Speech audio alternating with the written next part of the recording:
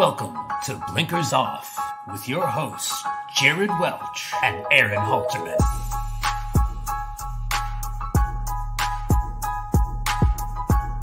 Good morning. What is up? I'm Jared Welch, he's Aaron Halterman. It is Thursday, March 14th, and this is Blinkers Off. What's up, man? What's up, man? I kind of like the morning show, honestly. I would rather get it out of the way. So I like it, and good Lord, do we have a lot to talk about on the show today. It's going to be kind of wild.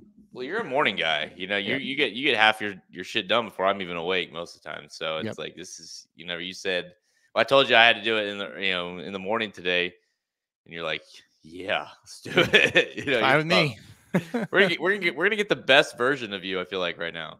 I don't know about the best, but yeah, you'll get a version of me for sure. Well, a lot of times it's either midday, so you've gotten a few shows under your belt, or it's the end of the day and you're just like, let's get this over with, So at least, I'm getting a little bit of your first thoughts of the day. Yep, for sure. I think lately the last show's been Dudes Who Bet Sports, and that's such an easy show for me. So it's been nice I can just hit cruise control on that one because it's just my dad yelling about computers mostly right now. So it's no problem. I just tell him something and he'll go on for 10 minutes about how computers are ruining your children and society and college basketball. So I'd like to clip. By the way, Shoddy, if you're listening, I'd like to clip that little part out that he just said. My dad bitching about computers. That's hilarious. But also very true, right? So yeah. Let's not waste any time because yes, we do have a lot to talk about today. It's weird because we don't really at the same time because there's no racing this weekend. I mean, there is racing, but there's no Derby racing this weekend. It's like the weirdest thing when you look at the schedule. You're like, why are we having this little reprieve? And if you count last week, you haven't even been able to bet on a race on a Derby prep in a couple of weeks now. So weird. One thing, it's weird that we don't have any racing this weekend as far as the Derby goes, but it gives us an opportunity to kind of, we've had a couple of those breaks. This is definitely the last one. I was thinking about that last night. I was like, this is easy. I mean, obviously the last part of your, spring where it's like before the Derby, this is it, because it's just going to be bang, bang, bang, bang. And the next thing you know, we're going to be talking about the Kentucky Derby field. So This is it right here this weekend.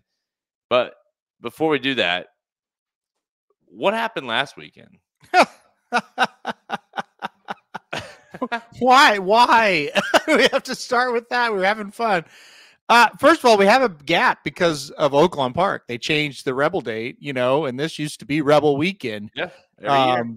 So that's why we have the gap. But aren't you like me? Like every time you think of like March Madness and St. Patrick's Day, I'm just thinking of some of the things like St. Patrick's Day, spring, really, like just starting to turn. Like I always think of Rebel. Yeah, I always think of Rebel. Like this is the time of the year. Like in my mind, and when I start thinking about March Madness first weekend, I'm always thinking of the Rebel because it always seems like it used to correlate with that for the most part, and so it feels weird. Oh, totally. Yeah, and I think that's an adjustment that I still can't get used to. So it is weird, but yeah, look, I mean, what happened last weekend, there's just, there's absolutely no excuse for it. None. I don't want to hear any excuse about it. I compared it on Dudes Who Bet Daily the day after my dad and I talked about it. I kind of looked at it like this. I was like, look, owning a website for as long as we have now, we know things can go down just like that for no reason. But to not have any sort of backup plan for this when it happened is borderline criminal. I'm not even going to say insanity. It's criminal. And I made an example, and you don't even know this, Jared. Our website crashed Thursday for like 5 minutes. But I made the example of it crashed. I emailed the people. They had no idea why it happened. But you know what they did? They fixed it like that because we have systems in place to when things go wrong, things get fixed. Now, maybe it takes them 5 minutes, maybe it takes them 20 minutes. But the point is we have someone we email and we type urgent in the email and they immediately are on it. how that can't happen with the tote system in this country is insane. If that there's not, okay, everything is messed up. I don't know what is going on. Here's something we can go on with, plan B, so at least we can take the wagers for now, and then we'll get to whatever it is, but the problem has been fixed. That is embarrassing that happened. I mean, flat out, I said it Sunday, it's the worst thing I've ever seen in the sport, because at the end of the day, all the problems with the sport, the one thing that can't happen is not allowing people to bet on a race. That is insane. Like, that is criminal. It's not insane. It's criminal. My favorite part about it was the next day, how, of course, in typical fashion, we pass the blame. Like immediately the Amtote and RCN, which is Roberts Communication, like immediately took no responsibility for it. Yep. Everyone needs to stop blaming Amtote, said Todd Roberts, president and CEO of RCN. This is an unprecedented failure in the primary and backup connectivity provided to RCN by our third-party suppliers. So basically they're saying, blame the third-party suppliers. That's why this happened. And to your point, because that's been one of, I don't even know how many crashes we've had over the years, right? And we've had some on the worst times, Breeders' Cup, Derby, you name it, like crashes. It happens. It sucks. It happens. But we have systems in place to fix it as fast as humanly possible. And that's not even that important. This is literally driving the whole industry. Yep. The entire industry is being driven by Amtote and the ability to bet on the horses. The whole thing. And you don't have a backup plan that you, and even if you can't get it back up in an hour, however long it was, like, it's wild. It is. And honestly, it didn't even surprise me. I mean, it surprised me that it happened, but it didn't surprise me the way it was handled, because I was like, oh yeah, well, of course, like, it's not gonna take, it's gonna take forever, or it's so archaic that we don't have an ability to fix this. Like, yeah, that sounds about right for horse racing. That, I mean, if it happens in the NFL, for what, yeah, you're like, wow, I cannot even fathom that they didn't have something set up for this. But for us, it's kind of like, yeah, that kind of checks out. To me, it's like if you're getting ready to play an NFL game and all the scoreboards go out, right? Yeah. Can you imagine? Maybe this isn't a good example, but let's say scoreboards, or just think of something that would prevent you from playing the game electronically. I don't know what it is. Short of the whole city has lost power, there's no way they wouldn't find a way to get the game going. And that's anywhere. That's hockey. That's anything. They would find a way, and it would be fairly quick. Like I said, short of everything, the one excuse you would have is, hey, the power is completely out. Like, if all through Tampa the power was out, I get it. There's nothing you can do. But for people to pass the buck around here, there, and everywhere, it stops real quick. If you are on my website and it's not working, it's my fault and it's that guy's fault. Yeah. That's it. Yeah. There's no other people to blame. And yeah, we use a third-party stuff, things for a lot of things. You have to. But it's also your responsibility to understand, okay, something's messed up with my current system. I have to do plan B, plan C. And trust me, if we call our people and they're like, well, there's nothing we can do, we got this server's just messed up, we're going to say, get it to another one as quick as possible, right? Like, and we are a small entity compared to the entire, obviously, the entire betting system of horse racing. There is no excuse that is valid, minus the power is completely gone. It just doesn't. I mean, I can't even understand. Yeah, Travis, good point. That's exactly what I was getting ready to say. Like, you remember the Super Bowl when the power went out, like right after halftime, I think it was, or in with the Niners and the Ravens, right? And it's like, oh, it's just like they fixed it, and I get, like, that's like, we can't really know they compare the two, but it's still, it's like you have to have it. And again, like that's not even that comparing to what happened with horse racing, that's not even that major because that's like the lights. But like, what if you? I mean, again, it's hard to come up with a comparison, but like this is literally the whole thing. This is it. Like they can't run a race without betting on it. They did. They had to because the horses were just circling around. Like, listen, like let's either fuck off or let's do this thing. Like that's about what they. But like with you have to have if. Can you imagine? Like it's like okay, listen, everything that we do for a living for this weekend or whatever is riding on this thing working. Yep.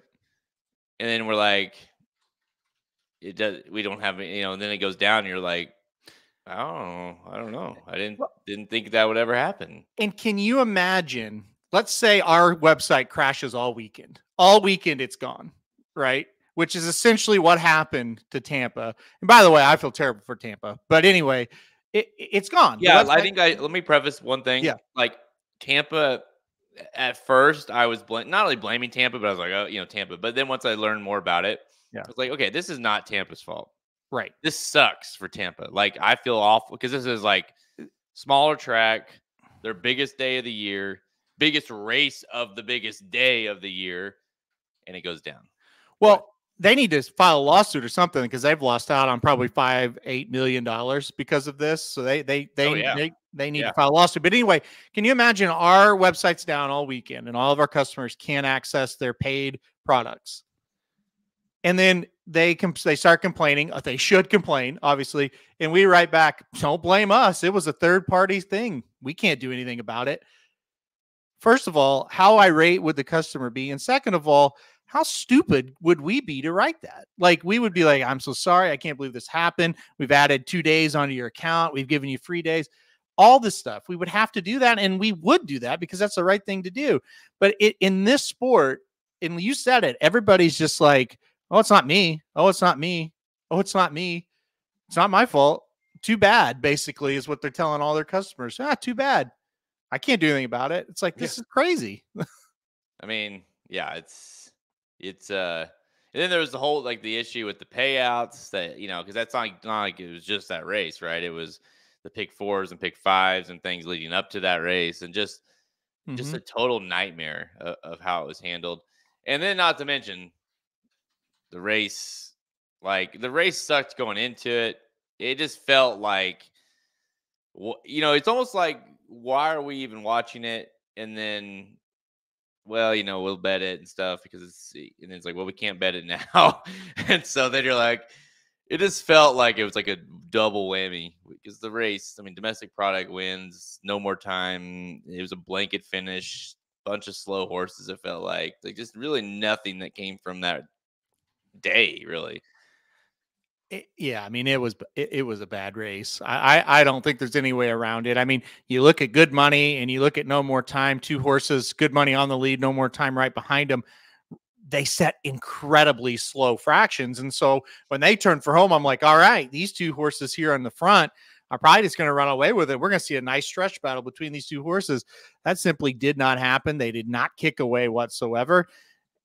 You look behind, it's like, here's domestic product kind of open up there, and it's like, oh, okay, well, I guess he's gonna win. And it was a blanket finish, like you said. Magic told me it's the slowest Tampa Bay Derby in like the last 30 years, time wise. It was awful. Now, okay, one of the things I will say though is they did walk around in a circle for like an hour before this race. Maybe it took something out of them. I don't know, but it was a bad race. There's no doubt. How long did they actually walk around? It was a long time. I really don't know the exact time, but it felt like forever. Like I was watching a race. I'd come back. They're still walking. So I go, okay, I'll go watch this race, go wherever, San Anita or whatever, come back. They're still walking around. It felt like forever. I was trying to check in on it because, again, it was my weekend in with the boys, and I was trying to check on it, and I was like, what is happening? Yeah. Then I would look back again. It would still not be going. And then you couldn't. The odds weren't working and stuff too. So you're like, what? Yeah. What? So I didn't really have a full understanding. Was it live? Was it like that same feeling? Like, or were you like you guys knew you understood that what the issue was? No, I mean, I think we didn't understand anything other than the tote board isn't, or like the tote system isn't working, right? And so I kept getting messages from people and be like, why can't I bet the 11th at Tampa? And then the next year it's like, the 11th at Tampa won't let me bet, you know? And I'm like, well, I'm not like the ADW. I don't know. Like maybe call them. I have no idea. I don't work customer service for them, but I kept like over and over and over. What's going on? Why can't I bet?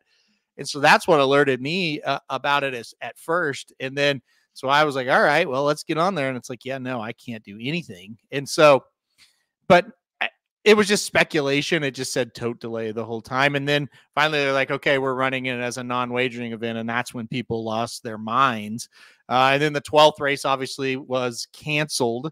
So, and then all the pick 5 players are like, what the hell? I'm at live. What's going to happen here? Because the 11th was actually the last leg of the pick 5. And I just kept saying, I don't know. This is weird. Like, I think you're going to be an all race. You know, that's about the only thing they can do. And that's what they did. But, you know, so disappointing.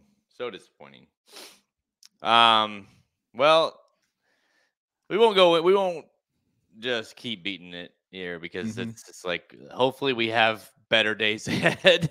Yeah. We do have nothing to talk about this weekend in terms of what's running this weekend, but we do have a big show today lined up where we will look at the upcoming, the last stretch here of 2024 Championship Series, Kentucky Derby Championship Series races, including the 8 100-point races that begin next week. Where are the horses pointing to? Who's a potential Derby favorite as we sit here mid-March? I think we might answer some of these questions. I don't know. But let's get to it. Let's go. Will we know the Kentucky Derby favorite before an hour before the race? I don't know. We'll see. I've got these probables pulled up, so we'll see. You tell us. You tell me, I should say, who's going to be the winner. Don't put that on me. Shit, I don't know. Got to put it on somebody. Well, if you're the Amtote, you do, right? Right, exactly. Yes. See, that's it. Yeah. If my picks do bad today, it's not my problem. So it's definitely someone else's fault. Right. Yeah. It's the cats or something.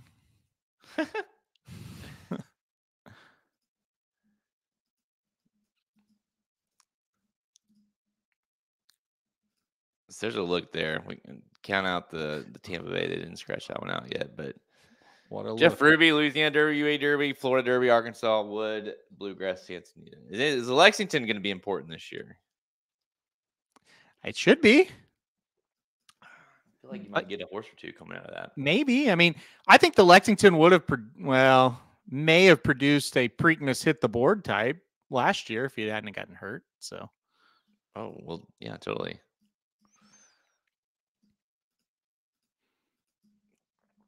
So I think it should be important. I don't know though. Maybe not.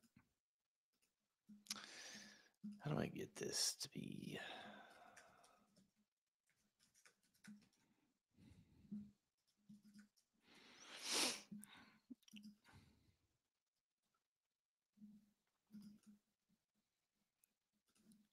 Here, I'll just remove that. I see a lot of people in the chat that had like bets going into that too. Oh yeah. Yeah. Just sucks. Yeah, it was gettable to get there for sure. And yeah.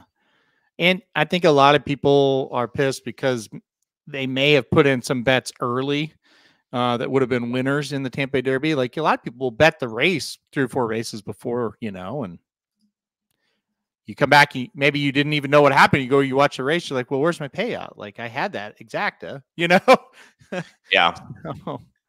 Well, that's the other thing too. That's so frustrating about this sport is well, it just seems like it never ends. But like with every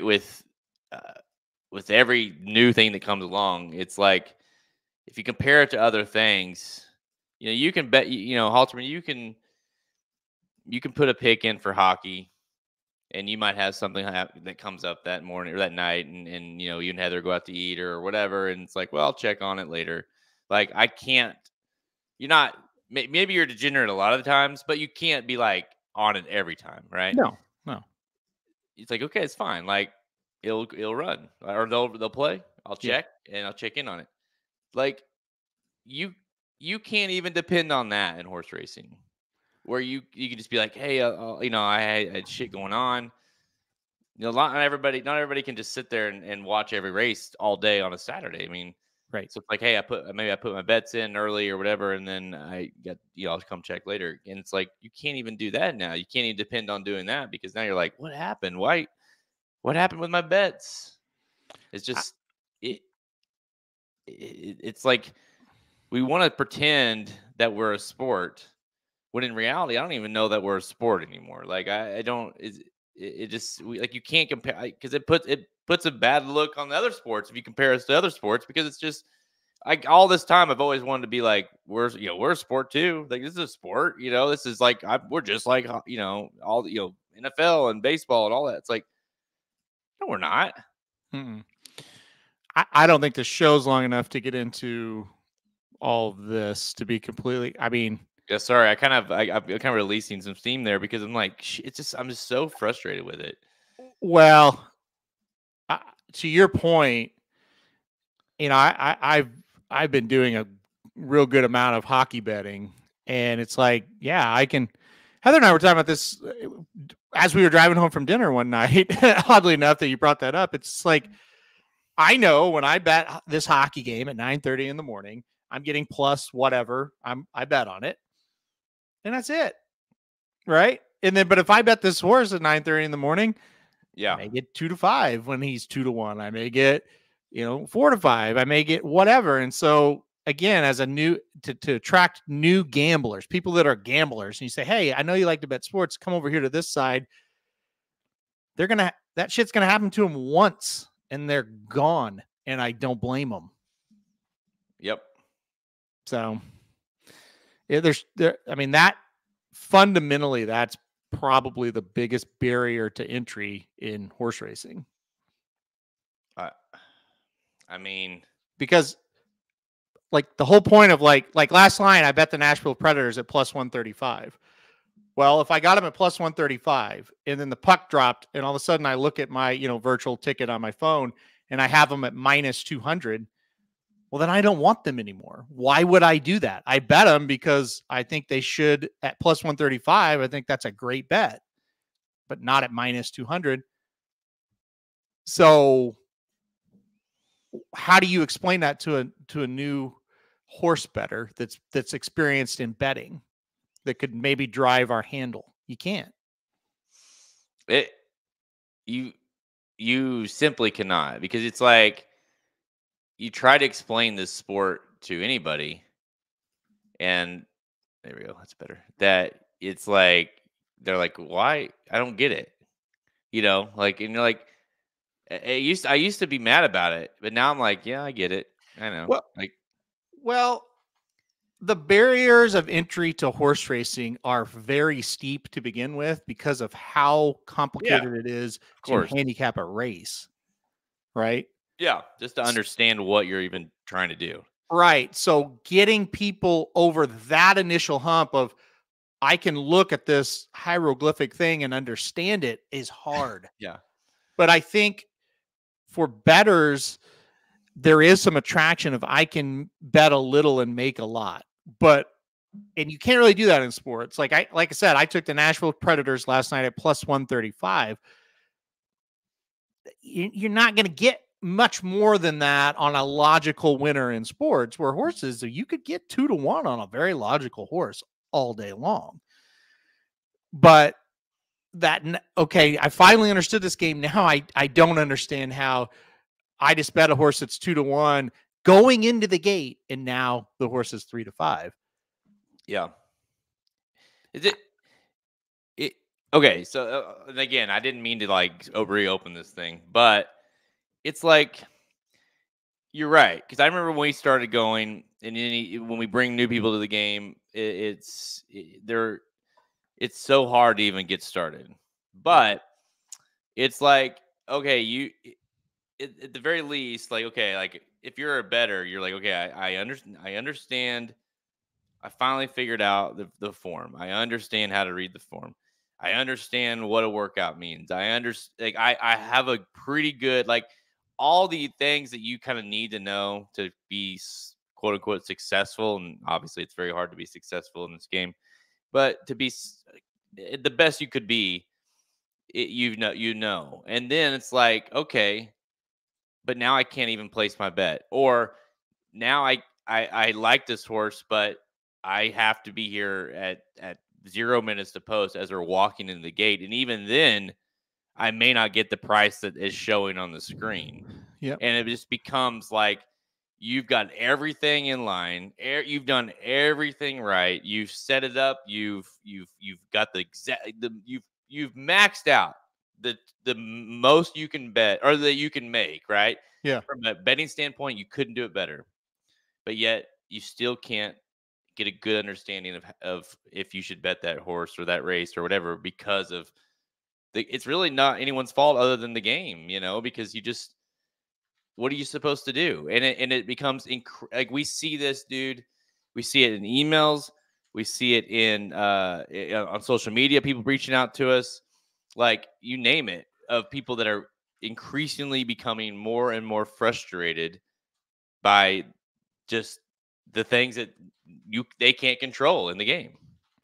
We get, if you type in like horse racing picks on Google, we're one of the first ones, thankfully, to pop up. So we get a lot of new people that are trying it out. They come to our site, right? And like you said, some of them will reach out to us and be like, I don't quite understand this, and this. And so you kind of do develop a little bit of back and forth with the person you're trying to help them out, and it usually gets to a point for a lot of them where they go, well, how in the hell is a horse 2-1 and goes 3-5 when they come out of the gate? Or how did I bet this horse at 10-1 and they're 3-1 coming out of the gate? And then you have to explain, well, there's these computers and all this. And by that time, they're just like, yeah, I'll probably just go back to football or baseball. Yeah. And not to just keep going on this, but Sylvain brings up a great point. When I get up in the morning and handicap hockey and put my hockey plays up, I just go to ESPN and just kind of look at the matchups, and that's it. It's free. I do whatever, this sport, everything, just to find the information on them, you have to pay for it. So it's like, what's going to happen? Like, what are we really expecting to happen with this sport? Hey, David. Yeah, I know it's because, and that's just it. Like, there's so many, you have buddies that they'll be like, well, how do I, you might, because like you and I, we might want to talk about it to somebody that's not us. Right. And they're like, oh, cool. Well, how do I bet it? Well, now you can't, right? Because they've killed that in Missouri again. But it's like, even if you can bet in a legal state, it's like, oh, well, actually you got to get an app, and then you got to download this app, and you got to put, you got to have an account. And it's like, fuck, I don't want to do all that. Never mind. It's just like, or you got to have this, you got to have that. Oh, it might be on this, but then it's not going to show it because they don't like Churchill Downs or whatever. I don't know. It almost makes you wonder how you even like the sport, how you even got into it, because it's just becoming so frustrating, I should say, to even follow it. Well, they'll say this, and then I'm done. Okay. But this is, we'll be done. I want everybody to really think about this. Okay. The VEASAN Network. We have a buddy who is a host of their 2:00 show, and he does a great job, Patrick. I'm on there once a week, and I send videos into them every day with a sports pick. They call me the racing dude. They talk about our website on their racing news. This guy's great at horse racing. Other than their Kentucky Derby show, never, ever once have they ever brought up on air anything about horse racing. And this is a 24/7 network dedicated solely to betting. They never have asked me ever. And on top of that, they hired Mike Somich, who also works for us as well, and is also a nationally known horse racing name. Never have they asked him one horse racing question outside of the Kentucky Derby. 24/7 betting coverage. We'll Folks, talk about all kind of betting. Two people that have made their living in horse racing. One is employed by them. One gets to go on one of the shows. Never, ever, ever, ever, other than the Derby, have they ever even mentioned that we might bring it up. Yeah. Think about that. And okay, I'll let the last and the other part to it is think about.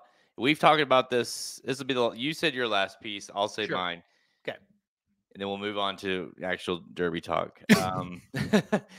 We should have done a show just dedicated on bashing the sport, but you guys need to understand too that because of the sad nature of our sport and industry, that what Halterman is saying is probably a good thing. Because think about it for a second. If we were getting the kind of coverage that we all long for, what we wish we got in the game, and that you would turn on SportsCenter and you'd see highlights from the Travers or the Arkansas Derby or whatever, right? We all wish that. But if that was the case, we'd be shut down years ago from the drugging, from the breakdowns, from the. Can you imagine if like this was like a national thing, like even like tennis level, where it's like all of a sudden you couldn't bet the race? It would be an uproar. And so it's like, it kind of is good that we don't have that exposure that we wish we had, because if we did, it'd probably be even worse off. It's almost like if you give the keys to a car to your kid, what do you think will happen? Yeah, he's probably going to drive it into the house, Yep. And so it just feels like we want. I used to be that way, and I think we all have been that way at some point, where you wish like, man, this could be bigger. This needs to be bigger. Like, why is more people not watching this? Imagine if we could have this exposure, and then you're like, maybe we shouldn't. We were talking about, it's amazing that horse racing stayed alive during COVID, and thank God it did, because that's the fact of it is, if COVID didn't happen, this industry would be even worse off. But we got a lot of new people, and some of them stayed, and thank you for doing that. If you're one of those, we really appreciate it and hope you stay around forever. But it was like, well, one of the main reasons it survived is the big wig people that were shutting things down didn't know horse racing existed. So they didn't try to shut it down. You can't exactly sneak in an NHL or NBA game, right? But horse racing, a lot of these people, they didn't know what was going on. And when they did, they tried and they couldn't really do a ton about it. But a lot of people didn't know about that horse racing was still going on. So that's a don't think that wasn't a big reason why it stuck around, because it was. Well, sir, the jockeys. What about the jockeys? Are you worried about? It's like, what jockeys? What are you talking about? My lawn ornaments? What are you talking about? Those exist still? We'll just let it go. That's too much work. I'm worried about this. So yeah, I mean, yeah, good point. All right, guys, let's get on. Okay, so let's. Yeah. It is what it is. We can sit here and bitch about it all we want. Obviously, you guys know how we feel about it, but we do have racing to talk about. This we're it. This is it. This is the last stretch into the 2024 Kentucky Derby. Kentucky Derby 150, by the way. Again, we had this Tampa Bay Derby last week. We've got into that. Don't need to talk about it anymore. But next week, we begin the stretch that becomes kind of the mad dash, the 100-point races into the Kentucky Derby. The Jeff Ruby Stakes, the Louisiana Derby will be next week, followed by the UA Derby, the Florida Derby, and the Arkansas Derby the week after. And then that last weekend, you have the Wood Memorial, the Bluegrass, and the Santa Anita Derby. You do have the Lexington the following weekend, April 13th, but that's a 20-point race. So 8 races left, 8 big races left. You're basically looking at, other than well, I guess it just depends on where Bob sends some of his horses, if he sends them outside of Santa Anita. But you're basically looking at 2 horses per race at least that are going to be getting in the Kentucky Derby that could possibly not be in it already, but likely 2 per race, because you're getting 100 points and 50 points for the top 2. Santa Anita Derby, obviously, Bob Baffert will probably run 1, 2, whoever he runs in there, and steal those points. But all right, so let's I guess let's do this like race by race. You want to? Yep. All right, so we'll just go down the list of what's listed first here in the Jeff Ruby Stakes. And we've kind of been seeing over the last couple of years, we've talked about this a lot on the show, it's not necessarily turning into a waste of a race anymore. No. I think you are seeing some decent horses come out of this circuit in the last couple of years. And do you think that's going to stay the same this year? Well, it'll be interesting to see who shows up. So Encino was the impressive winner of the John Battaglia, but they're saying he's going to go to the Bluegrass. So that kind of leaves it open a little bit here. The probables: Epic Ride, Seize the Gray, Moonlight, Endlessly, Noted, Common Defense, Record Time, Agate Road, and then Tennessee. Those are the not the whole state, but the horse, or the probables for that race. Based on those probables, I don't know that we're going to see anything incredible in this race. But I've also kind of heard Nash was supposed to go there, and now he's listed for the Louisiana Derby. So there's kind of some back and forth talk here. I think if Encino was here, that's one I'm pretty serious about, as serious as you could be about any of these right now. I think you'd say this is a huge race. With that lineup that I just read, I'm not so sure. Yeah. I mean, the one thing about it, like, I'm not going to really get too over the moon about this race until I kind of like that's the way it was last year for me. It was like, well, I wasn't too excited about it or believed that it was going to be too productive until I actually watched the race and then saw, like, to me, what looked like a really good horse, regardless of surface. So to me, this is one of those very much wait and see races. Yeah, I agree. I think as we read off all these, every one of them you better watch it, because this is so wide open. So don't judge a book by its cover, I guess. See what the race, how it unfolds. Yeah. And it kind of feels like that's the case for a big chunk of these races, right? All of them. Every one of them. Yeah. I mean, really, honestly, dude, it has to be all of them, right? Yep. We're going to do this on all of them. So I guess I'll just leave them at 2.5. I'll just do 2.5 for every one of them, other than maybe the Santa Anita Derby. We'll do 2.5 just because you're getting technically 2 horses into the gate with the top 2 finishers of these races. So 2.5 horses will be the line for all these final preps, over under Halterman, that get into the starting gate of the Kentucky Derby out of the Jeff Ruby. I would say under in the Jeff Ruby. Under as well. I think just historically, it's hard to say you're going to get 3 horses out of there. So definitely go with the under there. All right. Let's go to, one of the bigger, it's definitely one of the bigger prep races, the final prep races we have, the Louisiana Derby at the fairgrounds. One of the longest as well, but the UA Derby, and then that one being the mile 3/16. So you do have a lot of times trainers aiming for that race that think their horses want to go longer. So thoughts on this one? Let's see the field.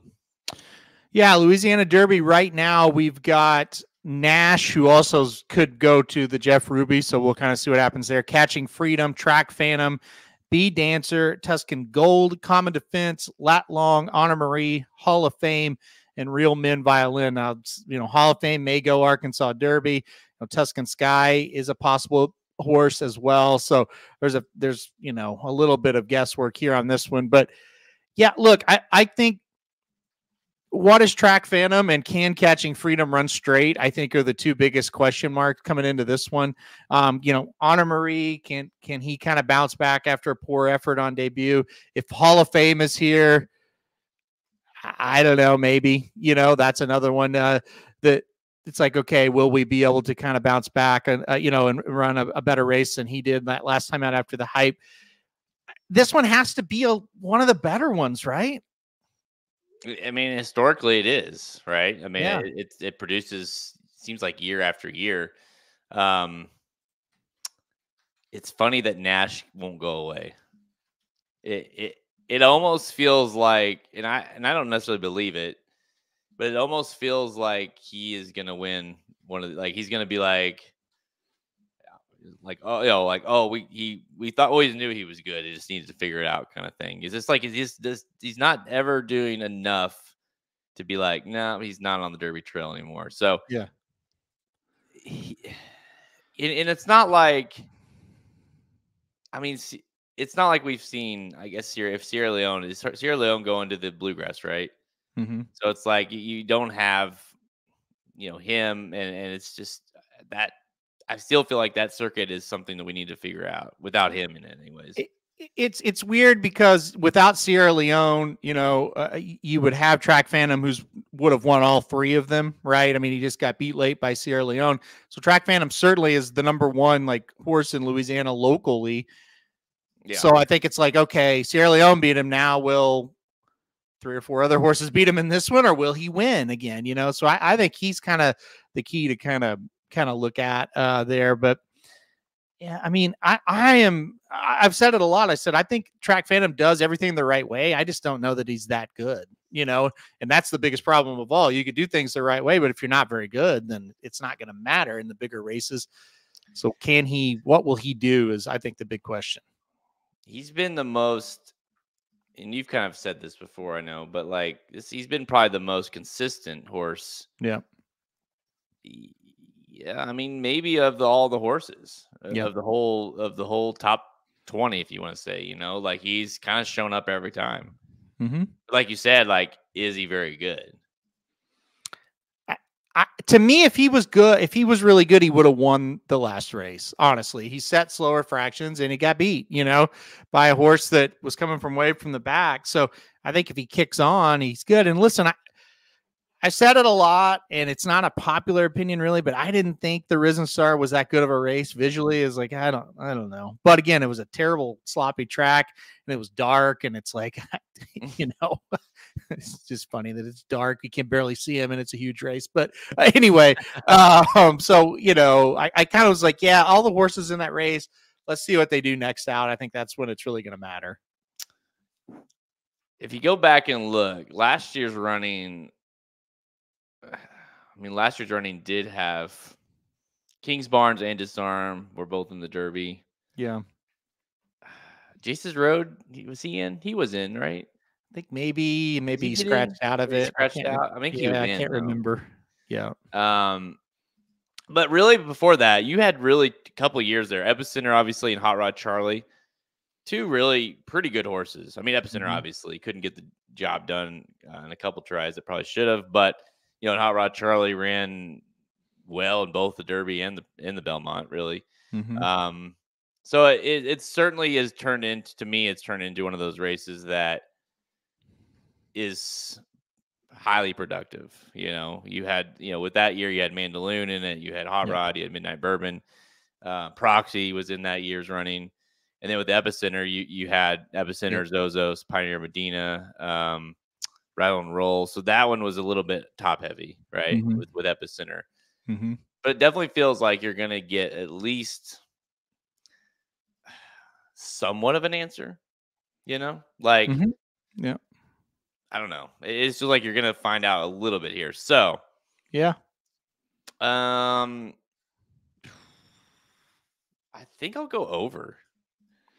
Yeah, I'd go over 2.5. I think, there's a couple that, like Track Phantom can still run in the Derby. If he runs last in this race, he's probably going to get in. So I would go over in this one. Catching Freedom. I mean, really you just need, and then give me over. It's been for the most part, it's been a pretty productive race over the years. Give me over. All right, let's go to the same day. No, I'm sorry, the next weekend, the UAE Derby. UAE Derby, this one is going to be very all or nothing a little bit with me. It's like what is Forever Young, man? Like, what is this horse? Is this horse the Derby favorite? Is he not even at the Derby? What is he? It's probably the biggest race of that weekend, when you get right down to it, as far as Derby prep goes, because you got the Florida Derby, you do have the Arkansas Derby on the same day. But to me, Forever Young is going to be a real key to this thing. Personally, I hope he romps, because I still don't believe in him that much, and I want him to take a lot of money. But I hope he doesn't romp too much where I start believing in him, I guess. That's the way to be careful. It's gonna be weird. Don't get Tapit Trice. I know. Yeah, no, that's a good point. Can we make that a thing? Don't get Tapit Trice. Don't get Tapit Trice. I think that is definitely a thing for sure. Don't go to the Bluegrass and be like, wow, that was so much better than he's ran. He's getting so much better. And then that was the only race that he ran professionally his whole career. But let's go back to the UAE Derby.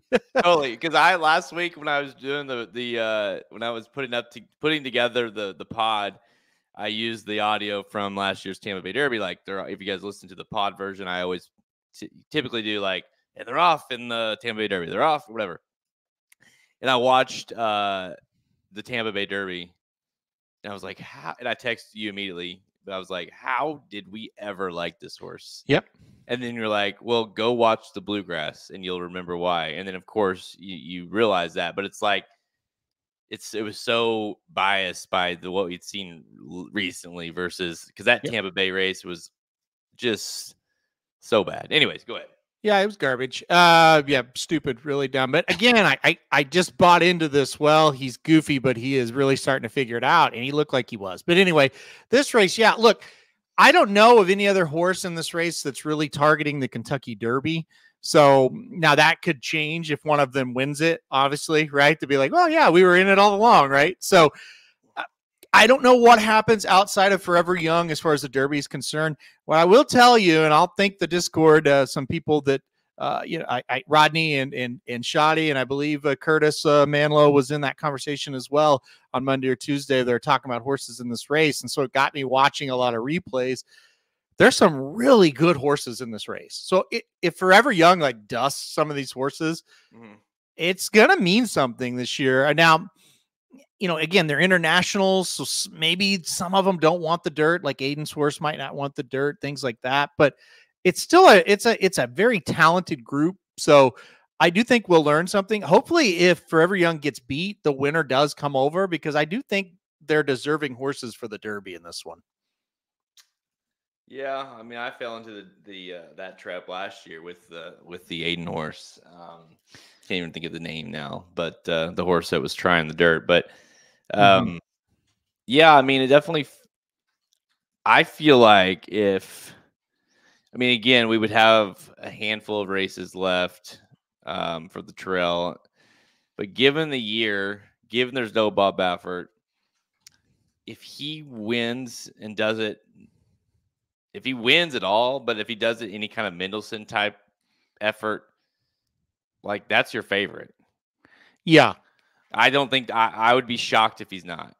I agree.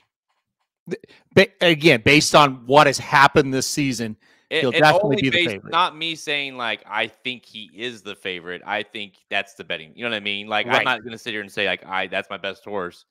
But based off that, based off the Japanese, based off what we've seen over here, all those things aligned, I think he'll be the favorite. I think you're right.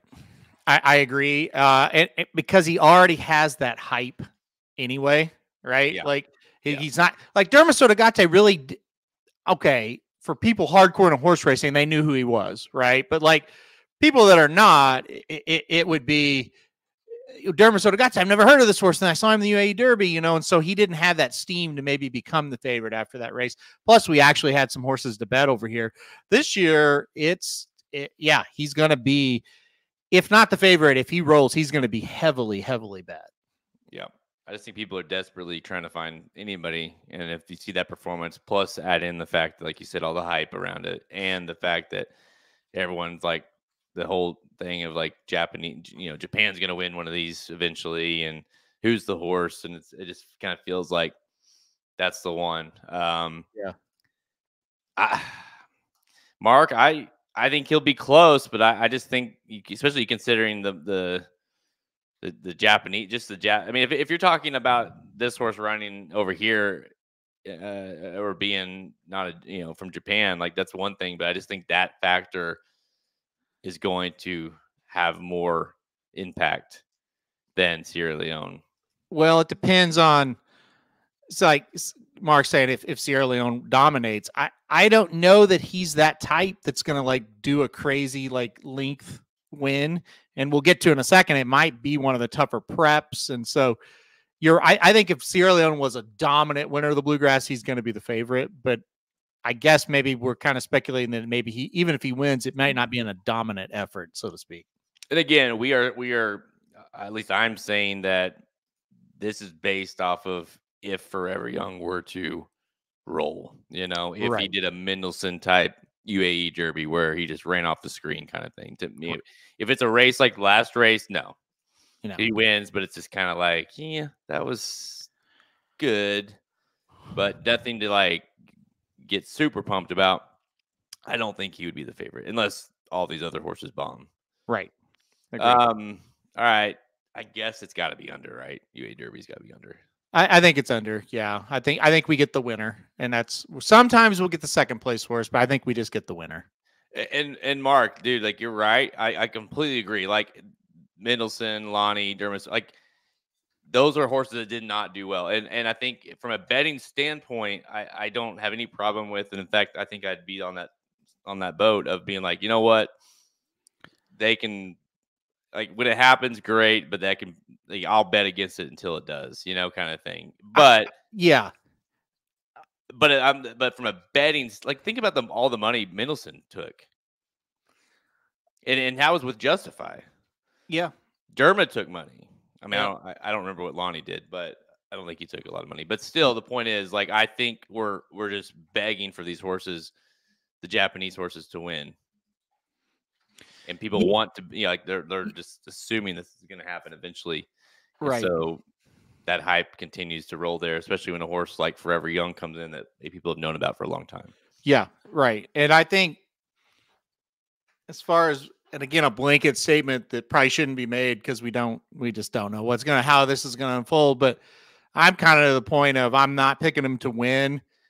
If I can throw him on the pick 5 or something, then that's something you make. Well, he can beat me to win, but pick 5 ticket, if I'm live, maybe he's on it, but that's probably the extent of it for me. And I get the whole, he's got a lot of talent and hyping him up.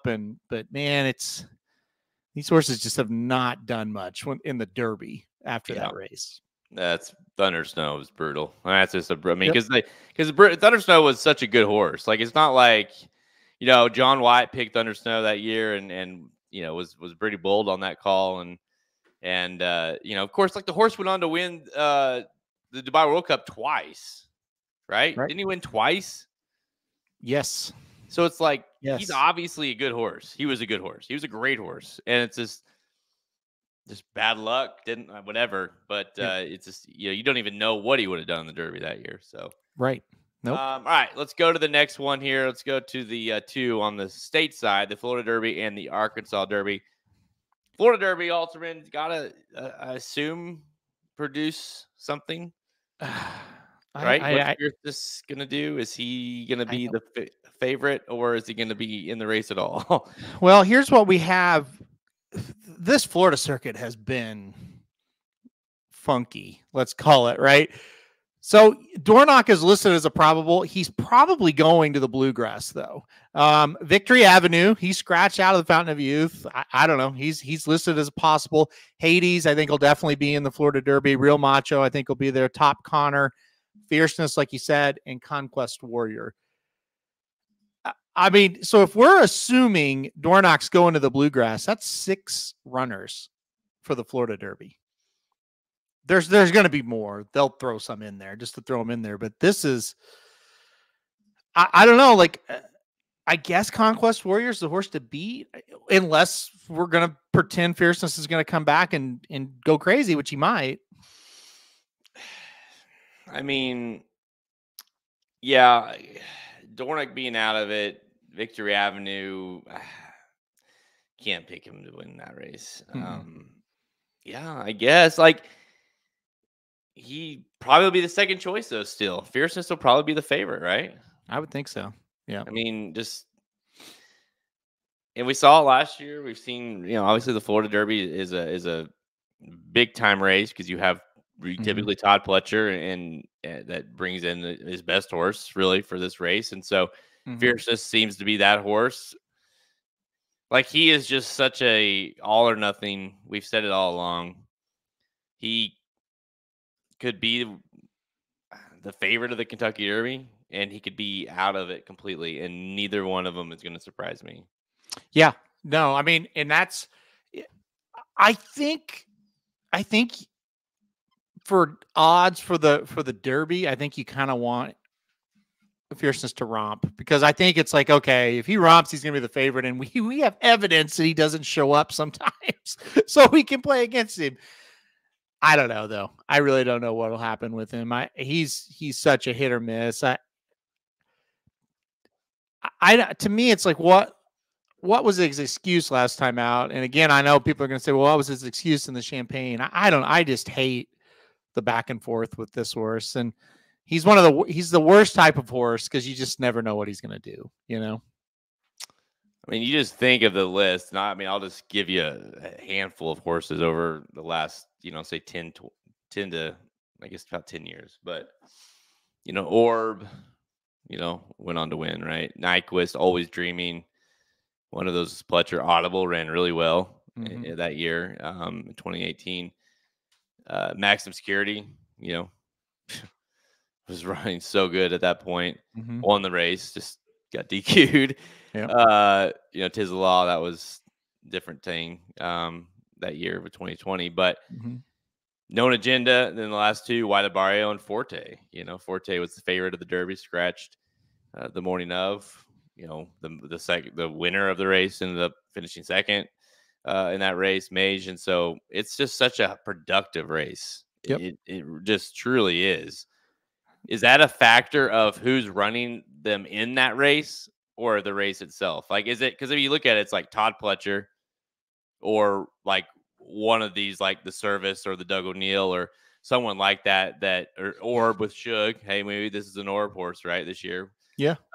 Which I've kind of compared to where he kind of felt like he was just kind of coming late into the game. But, other than those, like those are the kind of trainers, or Todd Pletcher, right? And it definitely feels like that's what it is this year. It's Suge with kind of the now horse, or it's Todd Pletcher and Fierceness. I think overall, when you look at this race this year, these series of races and the probables for this race right now, it shows you Pletcher's weak, because Pletcher, whether he wins in Florida or loses in Florida, usually his better horses are right there at Gulfstream.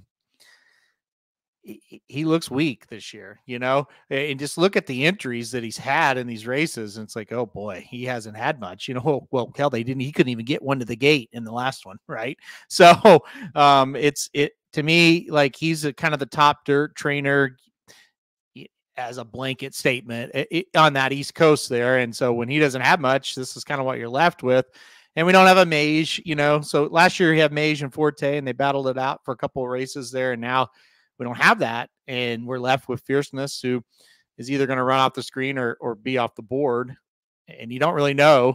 And then you got Conquest Warrior, but he has proven nothing as far as what we see right here. As far as stakes is what I'm talking about. So I don't know. And Tuscan Sky is a horse that could run here. He also could run in Louisiana. He could run in the Wood. Deterministic, Shoddy mentioned, he's listed at like 3 or 4 different places. He could show up here.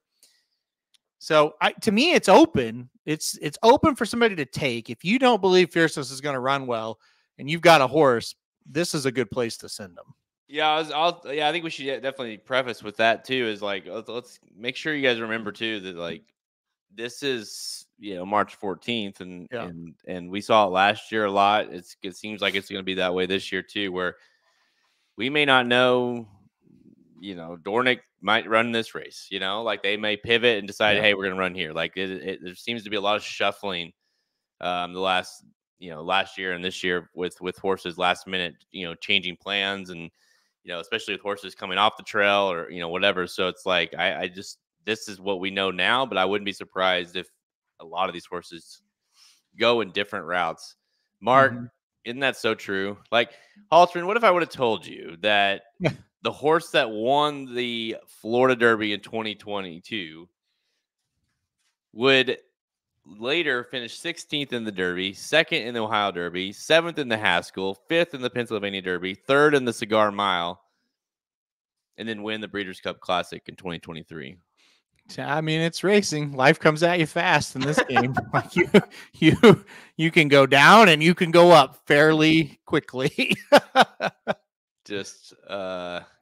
Just insane. Yeah. All right, let's go to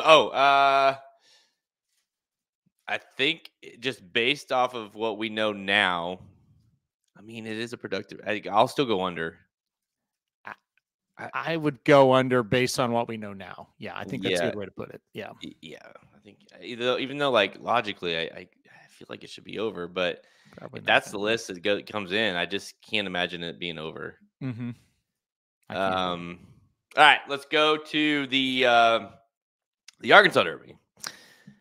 We gotta assume, right, that he didn't do it for the Rebel, and it kind of surprised us all. Bob Baffert has to send somebody to the Arkansas Derby, right? Yeah, he has to. He's got Maymoon, Muth, and Imagination, right? That's kind of his 3. So I would think 1 or 2 stay home for Santa Anita and 1 comes to Arkansas. Muth was rumored to go to the Rebel. He didn't show up, and that maybe this is the one. So Baffert will have Maymoon, Muth, Imagination, 1 or 2 of the Coach Prime. Shotty's mentioned. I don't know what's going on with him, but sure, he's in there. So maybe 2 come here and 2 stay at Santa Anita. So you have the Baffert entries most likely. You got Mystic Dan. You probably got Just Steel again for Lucas. Time for Truth for Moquette. Stronghold, who won the Sunland Derby. He's interesting. Deterministic is possible for all these. So he's on the list. Northern Flame. And that's kind of it right now. So let's pretend Baffert sends Muth. Let's just say Muth. He wins, I think, right? I mean, Timberlake is supposedly going to the Bluegrass. So I think Baffert steals a lot of Derby points here in this one. I think Bob could send in Twat too if he wanted to and take the top 2 spots, really. I mean, it's by the way, isn't Rodney a Coach Prime guy? Yes. Rodney, where is this horse? And I'm asking from an owner of the horse, fantasy owner, but still, right. Sure. It's the same thing. Where the hell is he? Because he's the workout machine. He works out every week. Yeah. And looks great in every work. He works with Imagination. He works with all of the good ones. And he runs right there with them. And then the entry boxes come and they go and he's not there. So where is he? But anyways, I digress. I think Bob's going to steal points here. Mm-hmm. It has to. Because, like, I don't know, maybe Mystic Dan's the real deal. That could be. But, I mean, Stronghold, I think we kind of know what he is. He's not bad, but he's not great. I mean, he's not going to beat. If Muth is, like, good and ready to go and runs a big race, I don't think Stronghold can beat him. So, I think he's going to steal points here in this one for sure. And so horses on the bubble. I know we're going to be talking about the bubble coming up on Sunday, but horses on the bubble, they're rooting for Baffert in this spot. Yeah, it's scary for a lot of these horses that are on the bubble too, because even it could be like Mystic Dan running out of the money would be not shocking at all. But like Caesar Gray, like what if that horse gets 2nd or 3rd? Like one of these horses could possibly sneak up there for a piece of this thing. It would not surprise me at all if Ron Moquette got a 2nd place finish or a 3rd place finish. You know what I mean? And just had enough. Like we've seen that before where he gets a horse in based off of 2nd and 3rds.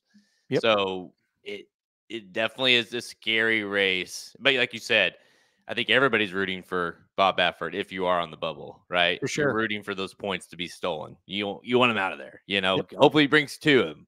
and he steals the top 2 points, because Yep. if that happens, that would be a huge plus for anybody on the bubble. Yep, 100%. But I'm with you. Whoever, I'm at the point now. So I guess it's easy under, right? It's an easy under. If Baffert shows up with horses, it's under. Yeah. If under 2.5. Yeah. Yeah, he's looking good. He's feeling good, running good. Yeah, he does all of it good. He just doesn't run. That's the problem with Dennis for him. Good draft pick for me, by the way. All right. Let's go to the week after. The final week, the main event, so to speak, the Wood, the Bluegrass, and the Santa Anita Derby.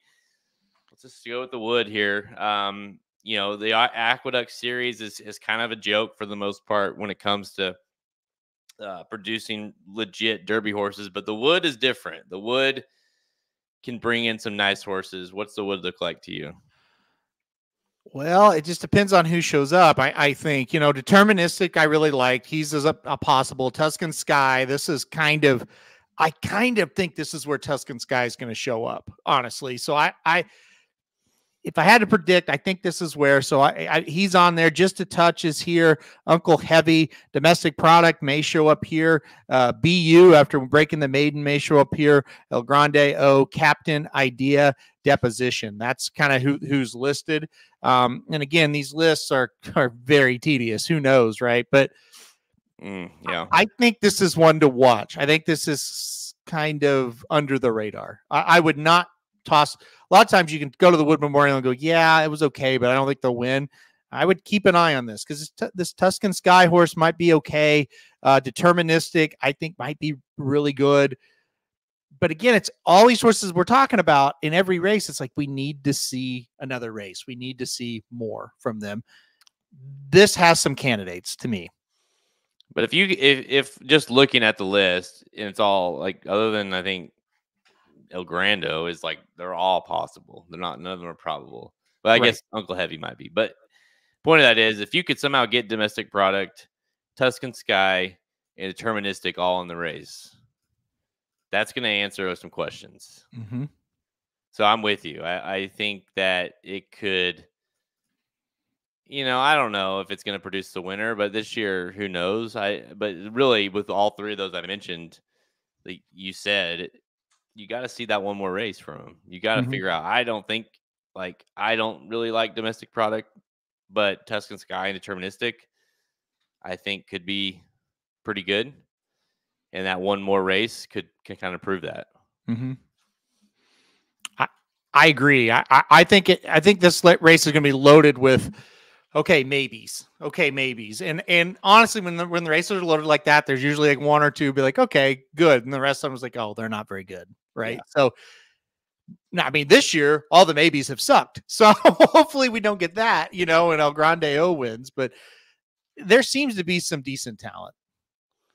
Yeah, I mean, Domestic Product can go all day. It's just he goes pretty slow all day. That's the concern. But yeah, again, like, if he wins and looks good, is he 5-1 on Derby Day? I don't know if he's 5-1.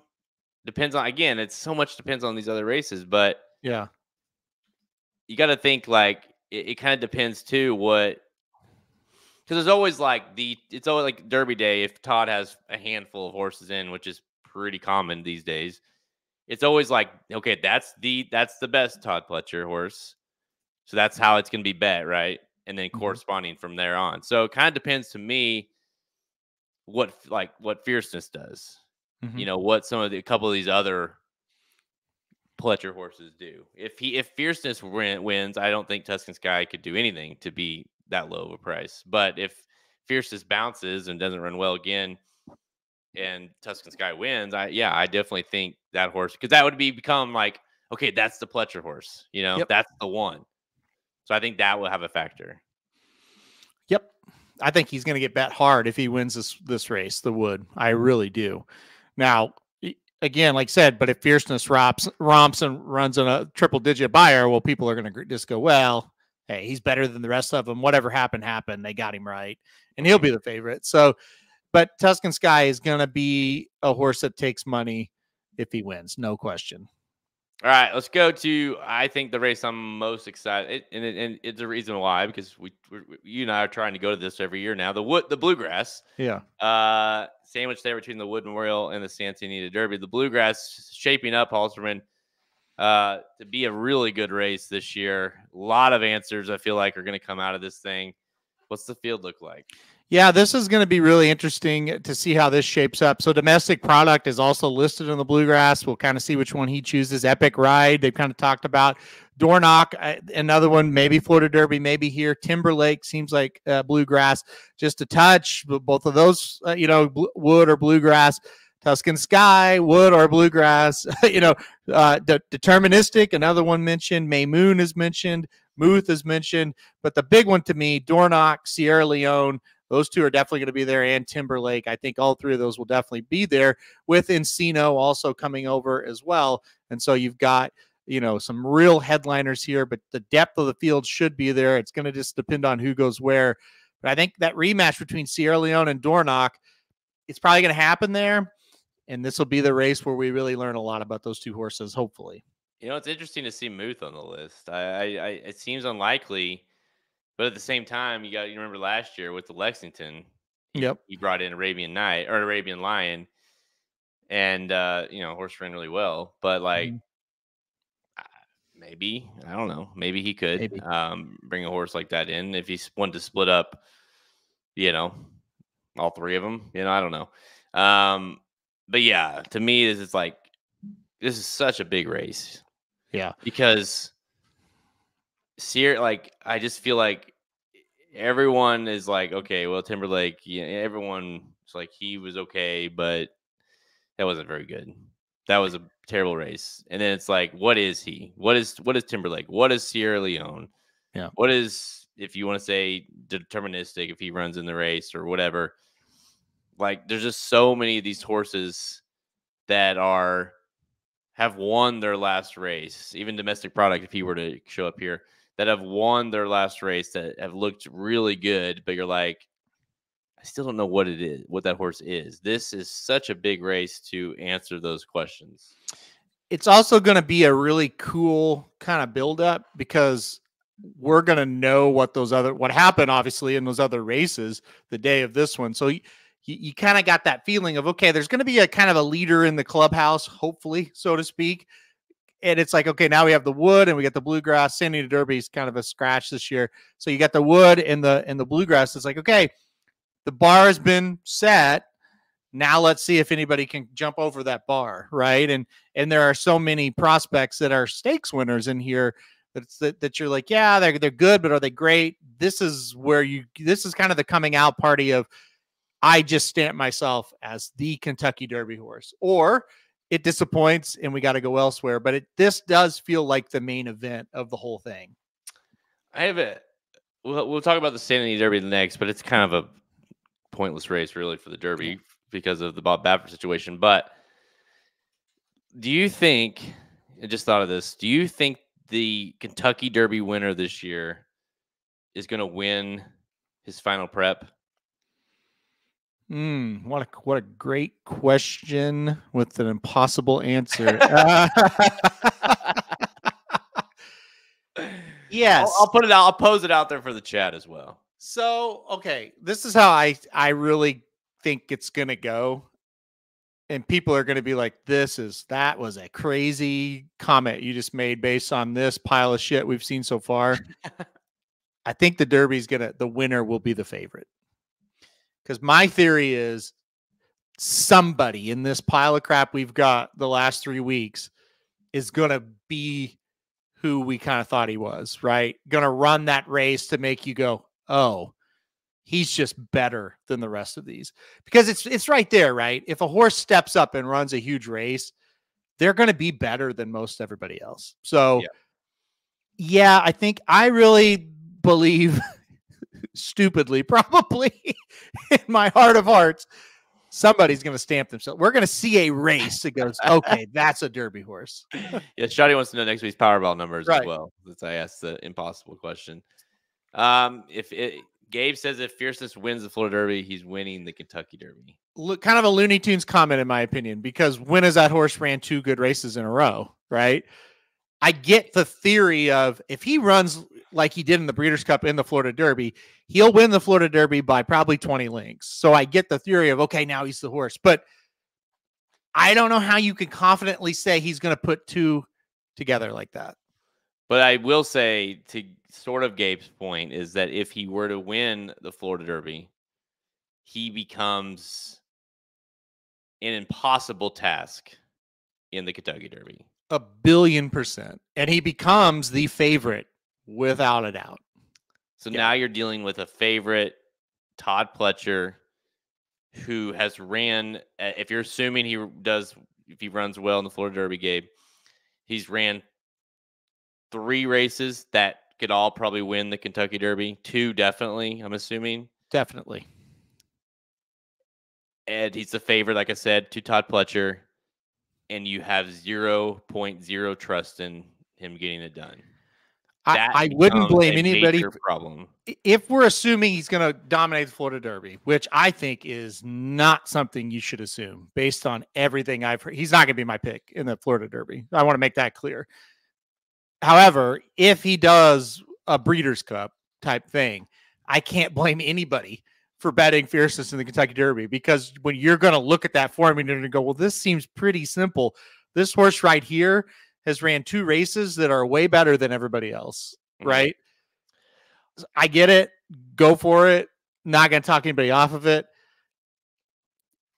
I think he is dicey. On the flip side, if you don't see anything, again, it's all assumptions. If you assume he wins the Florida Derby and really does it in any fashion, but does it fairly well,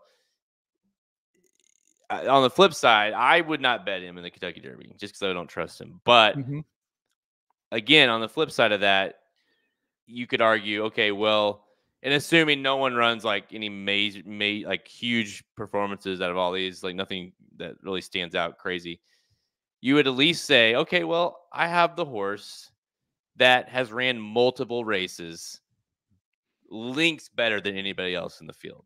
Yeah. You would have that to go off of. Now, do you trust it? Will he get it done? That's obviously a whole other thing. But you would have multiple examples and multiple races where he's ran off the screen that could beat this field easily. So to speak. Is that fair? I totally agree. Totally agree. This is the thing. This is not accurate, in my opinion. I don't think he needs the lead. I think he needs a nice marginal lead when he hits the stretch. Because if you go watch his Breeders' Cup, at no point was he ahead in the early stages of the race. He was in second. Go watch it. He was in second. But when he turned the corner, he was ahead of him a good amount. I don't think he wants to fight with other horses. I think that's where it comes. So to me, it's like, I don't think he's a speed horse that absolutely has to have the lead to win. I think he just needs to be clear of everybody when the real running starts. Yeah. And honestly, go back and watch the Holy Bull. He's half the size of the winner. He might just be scared of other horses because he's a small horse. I think that's possible when you look at him. He is tiny. Look at this, Rodney. We will let you on the if he wins and Encino wins, you can donate $1,000 to the channel. We'll let you have like a minute. Yeah. Before I'm sure we're gonna have to take you off. But hey, there you go, Encino. No, he is a tiny horse. He's tiny. You look at him compared to what was that dipshit that won? Hades. Yeah. He was tiny. And he gets him. And think about it. If there's 19 other horses in the race, a smaller horse that's going to get discouraged. Yeah. It's a dicey situation. The talent is there, clearly. Frustrating horse, has to be a frustrating horse to train and own, really, because, like, again, and we'll go on the next race. But the last thing I'll say about him, the owner who is, say what he is, but he's owned thousands of horses. Pletcher, who is a Hall of Famer, who's won multiple Kentucky Derbies. They didn't even know what he would do in the Breeders' Cup. They had no idea. They literally said after the race, we didn't, and honestly, if it wasn't Ripoli, he may not even been in the race, dude.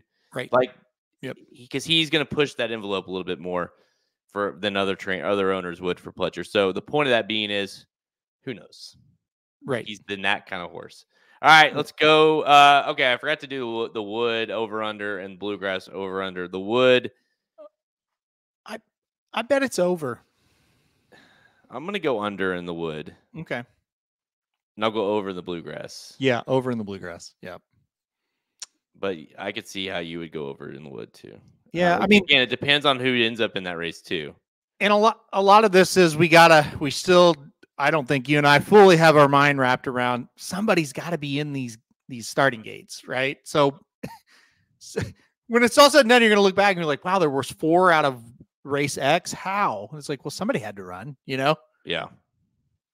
All right, San Diego Derby. This one seems kind of like a moot point, just because it's like it's Bob Baffert, and then it's been the circuit the whole year where Bob Baffert and then a couple other alsos and now you have no NISOs, but I guess that leaves you got to assume, like, let's just say like Imagination stays out of Santa Anita. He stays there. Maymoon runs in the Arkansas Derby, and Muth runs in the bluegrass. I'm just throwing that out there. But is that what you kind of envision, or could you see a case where it's like Muth and Imagination run in the San Diego Derby? I think he'll put 3 in the race, and I don't know what 3 it'll Wind be. Me Up. Yeah, I got to put Wind Me Up in that one too. Wind Me Up, Coach Prime, Imagination, Muth, Maymoon. He'll probably keep. That would be hilarious. Let's just put those 5 in it and forget it. That would be hilarious, wouldn't it? Yeah, no, this isn't a Derby prep. It hasn't been. These races haven't been all year. I mean, he's been winning them with his non-headline horses. Well, I guess that's not true. He had NISOs, nice win, but the last one, Imagination's probably his 3rd best and won.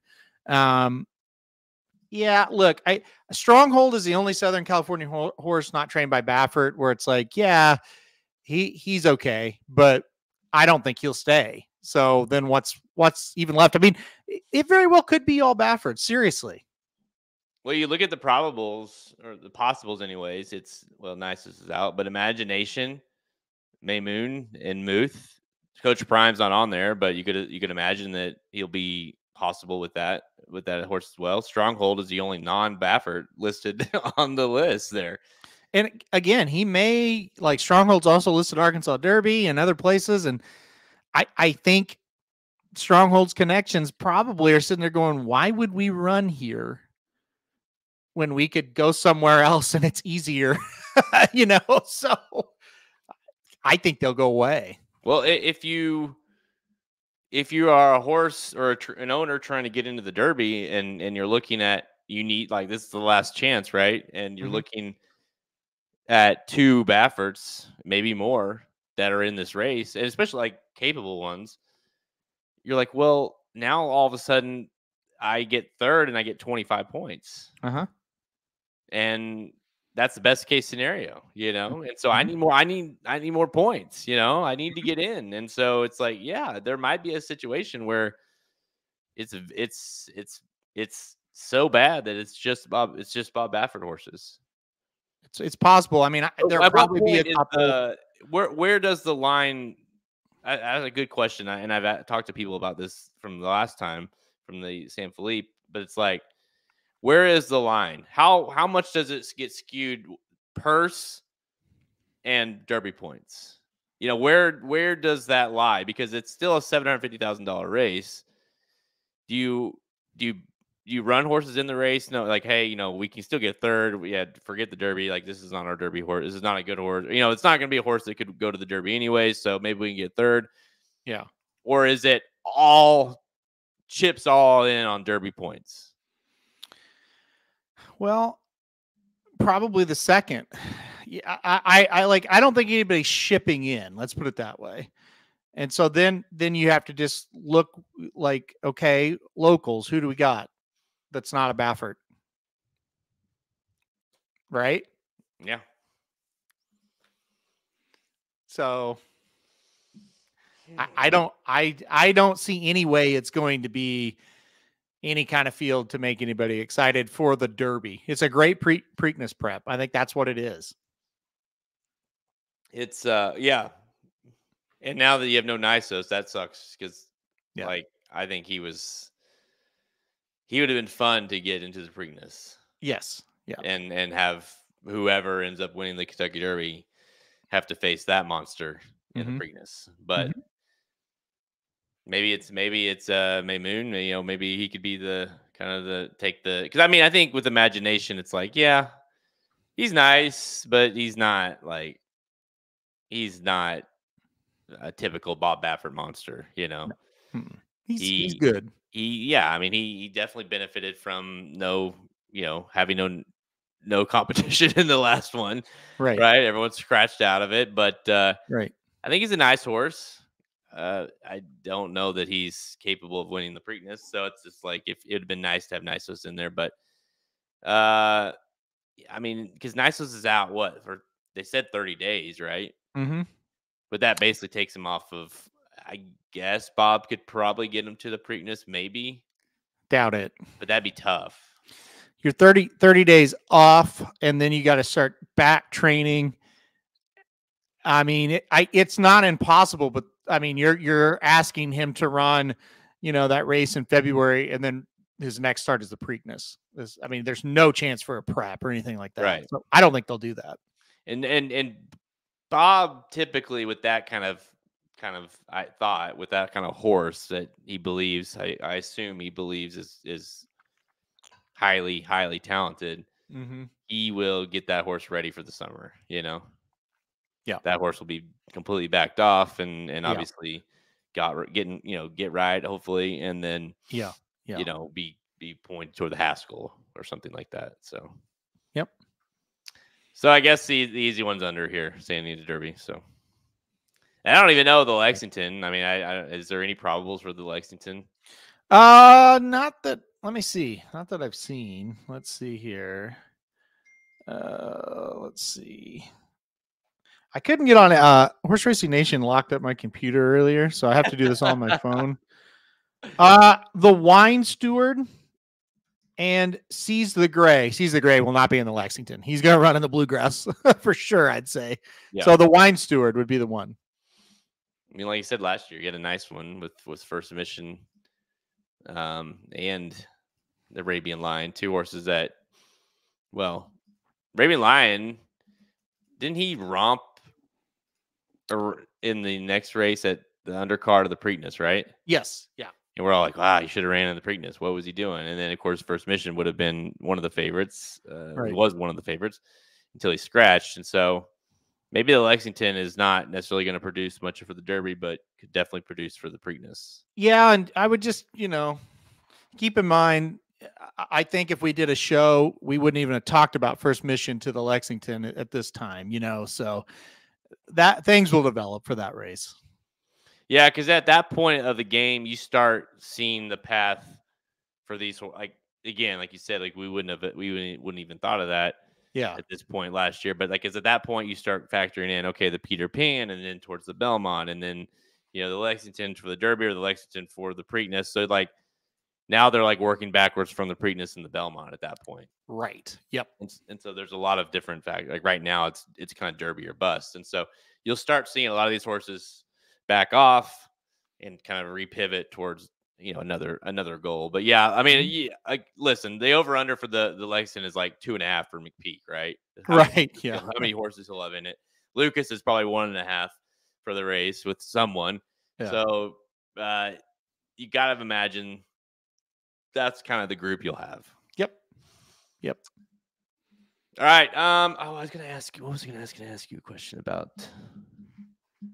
Man, I had a good question. I was like, oh, I'm gonna save that. I'm gonna save that for the end of our conversation. Say something with finish this off and let me see if I can think of it. Well, yeah, that's the wrap. And let's hope that we start to see like I know there's Dornoch fans. Hopefully he runs a big race. I know there's Sierra Leone fans. Hopefully he runs a big race. Maybe of course like Hall of Fame can bounce back. Like there's Forever Young. There's got to be somebody out there that makes us excited for the Derby from a fan standpoint. I know the betting is always going to be there, but hey, this is a big time horse and we may see something. And now with the injury of Nysos, the Preakness doesn't look quite as scary for the Derby winner. Yeah, it's going to shape up, guys. These next couple of weeks, we're going to start to learn a lot, and I think you guys are going to start, myself included, Halterman, like, are going to start kind of finding that horse that you're drawn to and you want to kind of back. And so, if I've learned anything, if we've learned anything over the years, like, just, I would say let's try to put a whole body of work into a horse as they get into the Kentucky Derby and not just one race.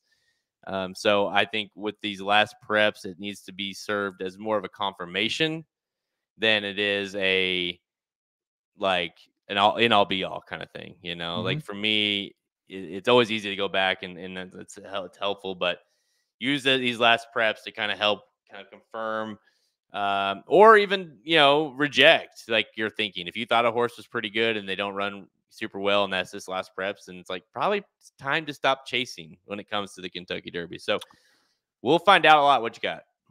I was gonna say, I don't get married to anybody in this game. That's a lesson learned. I would not be married to anybody going into these last 3 weeks. Or in general. I mean, just in life. Well, for you, yeah. All right, guys, that's a look at the upcoming final stretch here as we head into the last 100-point races for the Kentucky Derby. Yeah, I had a good question, a good comment. I was like, I'll save that for the end, and then now I can't even think of it. So I'm sure it wasn't that good then. All right, guys, that's all the time we have. Check us out at racingdudes.com for our free picks and, of course, our premium selections on our products page. Click the Get Racing Dudes premium button at the menu at racingdudes.com to learn more. I assume, Halterman, we will have a Louisiana Derby betting Bible next week. Yep, we'll go Louisiana Derby, Florida Derby with Arkansas Derby coverage, obviously, and then we will do Bluegrass. That'll be the next 3 weeks. So 3 straight weeks, and maybe even Lexington. I know we did one last year. We'll see how that goes. So 3 to 4 straight weeks of betting Bibles.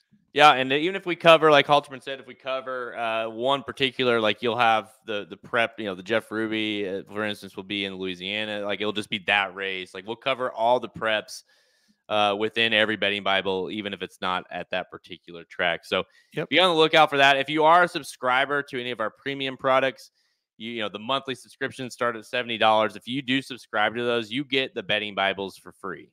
So this is a good time to be a subscriber, because obviously all the kinds of, the preps we have coming up, the betting Bibles that are upcoming, of course, the Kentucky Derby, the Preakness, and the Belmont, big time races, you're getting the value in those alone. If you're just buying the betting Bibles for, say, $40, it just takes 2 of them and you got your money's worth, and you get a whole month's picks as well for that $70. So now would be a good time to go over to racingdudes.com and become a subscriber to any of our premium products. We're on Twitter at @racing_dudes, Instagram, Facebook, and TikTok. You can find all episodes of Blinkers Off by visiting our podcast page, Apple Podcasts, Spotify, YouTube. If you're watching us on Twitter, you go to our YouTube page, subscribe, get all kinds of content there, or just on our website at racingdudes.com. The Magic Mike Show will be on later today. I don't know. What are they doing today? They're going to Oaklawn for the pick 5, and it will be Nick Sievers filling in today because Samich is at the NHC. Oh, yeah. Good luck to Samich this weekend at the NHC. Due to Bet, when will you guys be going? We will be going, let's see, Due to Bet Daily will be coming in 15 minutes, and then Due to Bet Sports will be going at 5 o'clock Central. And finally, I saw a question earlier. When will you and Papa Dude be giving your March Madness type picks? Yeah, we'll probably do Due to Bet Sports on Monday next week, and do the whole bracket on Monday. The show is Sunday, and so that'll give us time to kind of fill one out. So I would say by Monday, we'll do a Monday show next week instead of a Thursday show for Due to Bet Sports. Do you have anybody that you're kind of like similar to what we just talked about with the Derby? Like, do you have anybody that you're kind of leaning towards? I put a future bet on North Carolina about 2 weeks ago, so hopefully it's them. They've been playing really well, so they've kind of backed it up. I think UConn is 1,000% the team to beat. But I think North Carolina is if you go for a little bit of a price, I think North Carolina makes a ton of sense. Dennis, 4 hours of sleep. Come on. I'm on 4 hours of sleep, but I stayed awake during the show. So That's right. Coffee. That's why they make coffee. That's right. Yep. Gonna need two today. I feel like, you sleep when you're dead. Being a dad and doing all the business and everything, it's just like, man, sleep comes at, sometimes I sleep for like 8 hours. Sometimes I sleep for like 4, 3. You get to sleep when you can get to sleep. So, yep, that's right. By the way, I had a question for you. How is Heather? Because I feel like I have not seen or heard her voice in what seems like maybe a year. Like, is she buried in your backyard? Yeah, that's just it. It's just she's not around anymore. That's the deal. No, you will see her. She's coming to the Bluegrass. So I have not seen or heard from her in so long. I know. Like, usually, like she pops in the background, whether it be on the live or like when you and I are talking beforehand. Yep. I don't even know that she's still there. I bet I could make her talk right now. I could just flip the camera and she would scream and run away. Is she in the room with you right now? Yeah. Well, just make sure she can hear. I mean, I tell her hi. Oh, there you go. That could very well be a mannequin arm. I'm just saying. She's alive. I still don't believe it yet. All right, I'll find out if she shows up at the Bluegrass or not. I think if I flip this camera, she would absolutely die. So I'm not gonna do that. It's like Weekend at Bernie's. You got Heather like walking. Yeah. You got her tied to her. She's tied to his hip the whole weekend. But it's funny because I told Paul was asking, who else coming. I said Heather, and he's like, "What?" It's like, yeah. It's like, I'm in the same boat. I miss Heather. So. It's a sighting. I know. And she's like, I don't know why people are happy. I was like, it's weird. Like, people like you, Yeah, I know, right? We like you. We like her usually better than you. So that's the thing. Well, that I've noticed. Like, I've told you, and I've told Paul, and everybody's like, all right, this is gonna be fun now. It's like, oh, okay, yeah, fun now. Dennis says, scream help if you're not okay. Blink twice. She said no. Yeah. Well, they can't see you. So. Yeah, just remember, Heather, I'm always here if you need to text me. If Haltern's not treating you well, like if you need to talk, we can talk about it. So, well, Heather was going to be a YouTube star with our wrestling show, and then a cat showed up at our door, and we stopped doing it forever. It lasted like one episode, didn't it? So that was a good concept. Yeah. Literally, like the day after we did it, a cat showed up at our door, and all of our attention went to the cat. So. I swear, I think that it's a cat thing. Like that same thing happened to Taylor, my sister. Like they had some cats show up, and next thing, 2 cats. It's like taking over their life or her life, anyways. No other choice. Has to. Literally all like everything is focused around the cat. Yep. When we need to be home, when we need to, feed it and everything. So. Our little trash cat. Yep. Cat's still doing well, huh? Oh yeah. She's around here somewhere. Philly still hate her? No, I mean I think down deep Philly loves her. No, sure. She hates her. Yeah, sure. Yeah. Sure. Okay. Darby loves Philly. Philly hates Darby. That's that relationship. All right, guys, we're going to get out of here. Thanks for everybody for tuning in this morning show. It's been fun. It's been, I like doing it in the morning. Well, a lot of you have been in here, a lot of comments and questions. So appreciate it. Again, remember, this is the weekend to kind of, take a breath, kind of get your Derby horse thoughts lined up, and then let it all be erased in the next coming weeks. So, all right, guys, until next time, I'm Jared Welch. He is Aaron Halterman. Good luck this weekend, guys. Thank you for listening to another episode of Blinkers Off. Join our horse racing community at racingdudes.com and follow us on Twitter at racing_dudes. Want to make money betting horses? Bet with the Racing Dudes.